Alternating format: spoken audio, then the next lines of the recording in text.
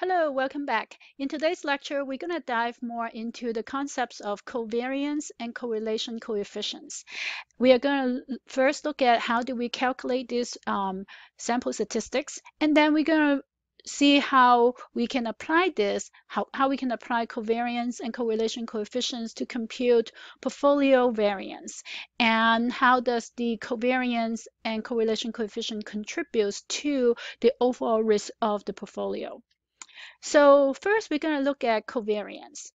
Covariance measures whether or not when one stock outperforms its expectation, how does the other stock perform? The other stock can also outperform its expectation or it can underperform its expectation.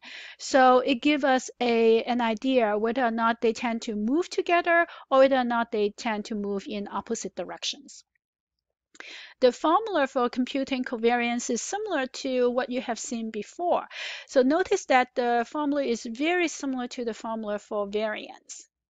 We also use the notation sigma, but instead of sigma square, which is variance, we have sigma of A and B. So instead of looking at how A deviates from, or stock A's return deviates from its expectation, we're looking at when stock A deviates from its expectation, how does stock B perform? So again, we have seen this many times. This Greek symbol sigma, capital sigma means sum. So again, we have different scenarios. P here stands for probability. So again, all these are things that we have seen before. And then we look at stock A's return under this scenario, scenario 1, 2, and 3, versus the expected return on stock A.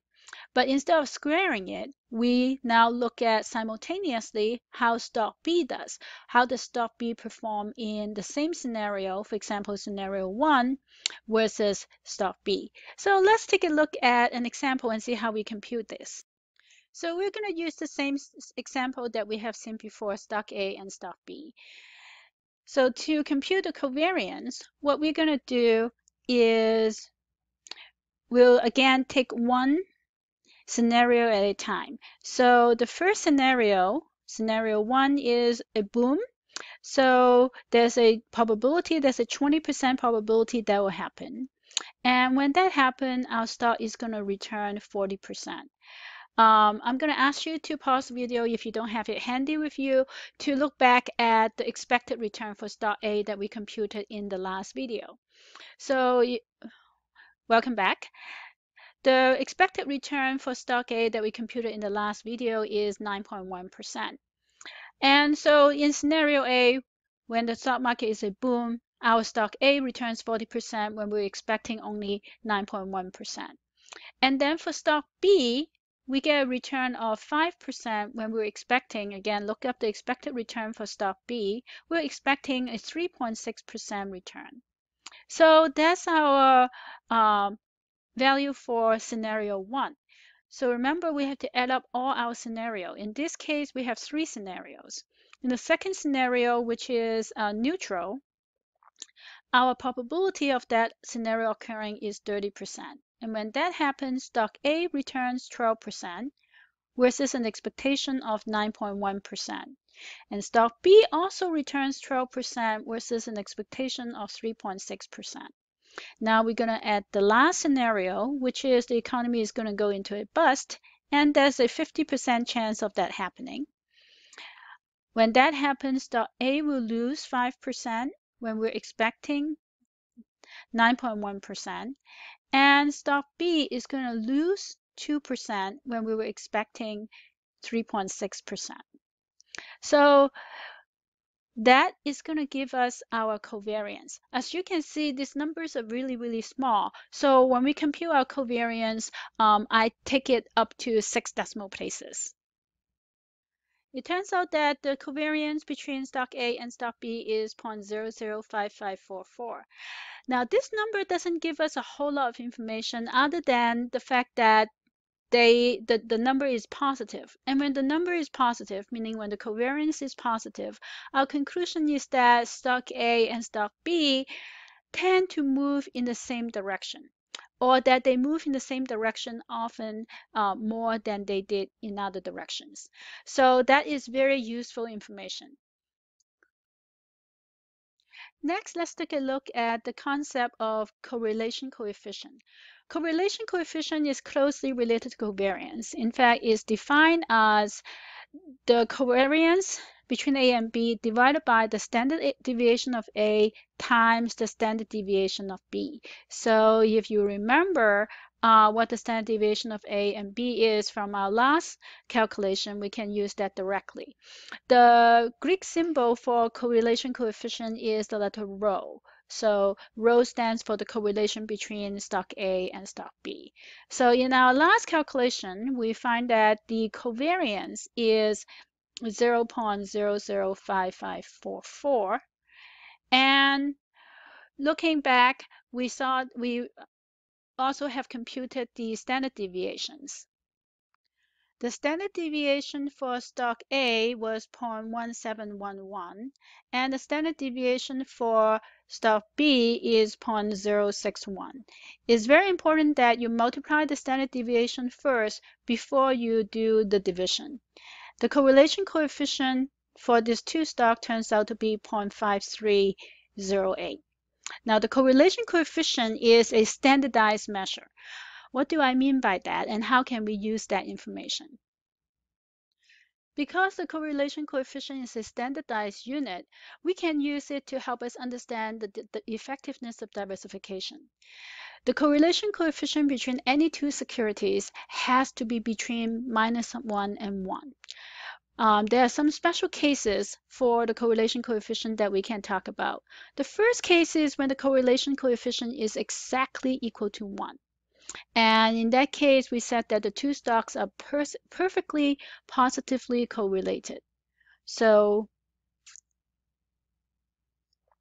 perfectly positively, and that's important. When they are perfectly positively correlated, the two stocks act as though they are twins. If you know that stock A goes up, you know with 100% probability that stock B will also go up. So that's what the correlation coefficient of 1 tells us. The second special case is when the correlation coefficient is exactly equal to 0. When that's the case, we say that the two stocks are uncorrelated. And if you know that stock A goes up, it gives you zero information whatsoever about what stock B will do. So the two are totally independent, they are uncorrelated. You cannot gain any information about stock B by knowing what happened to stock A. The last special case is when the correlation coefficient is exactly equal to -1, and that's just the opposite of +1. In this case, the two stocks are perfectly negatively correlated.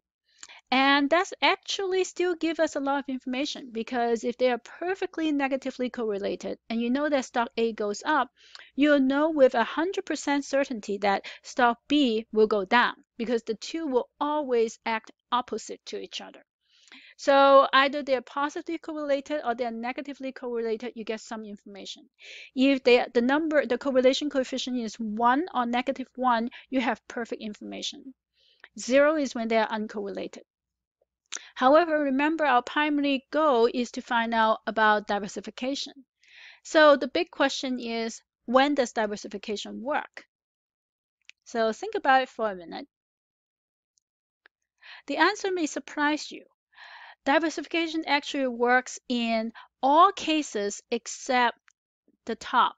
In fact, most stocks in the United States are positively correlated with a correlation coefficient of 0.8, 0.9, plus 0.9, some are 0.95. So they are relatively highly positively correlated, but they are not perfect. So as long as the correlation is not perfect, diversification will work. So diversification will work as long as the correlation coefficient is less than 1. It can be 0, it can be -1, it can be 0.9, it can be 0.8. All of those cases will work.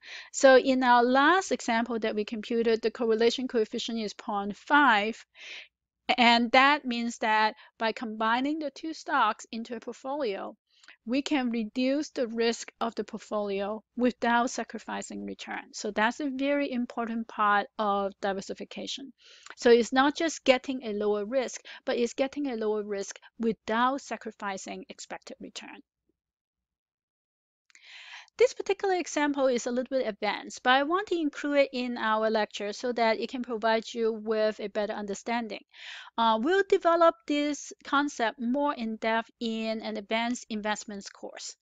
So what we're going to do is to use covariance to help us compute the portfolio variance. I'll only go over the two asset case, meaning that we'll only have two stocks in the portfolio. The reason for that is because as the number of stocks in the portfolio, the number of assets in the portfolio increases, the number of parameters actually increase exponentially. So it's not just that you have two stocks, you have two parameter, and you have three stocks, you have three parameters. It actually increases really quickly. When you have two stocks, you have three parameters. And when you have three stocks, you have six parameters. So the number of parameters increase very quickly. So we're going to take a look at a two asset case. So this does not apply to any portfolio, but it only applies to a portfolio with two stocks, two assets only. So the variance of the portfolio that has only two stocks is a sum is equal to the weight. So W here stands for weight. The weight of stock A times the variance of stock A plus the weight of stock B times the variance of stock B plus 2 times the weight of stock A times the weight of stock B times the covariance between stock A and stock B. We're going to use the numbers that we computed in our last case, and we're going to use a weight of 50-50. Remember that we created a portfolio of 50-50. So we're going to assume that the weight on stock A is 50% and the weight on stock B is also 50%. And then if you don't have the information handy for you, I encourage you to pause the video and look back up for the variance for stock A, the variance for stock B, and the covariance between stock A and stock B that we just computed. So all I'm doing is just putting in the information we have computed earlier.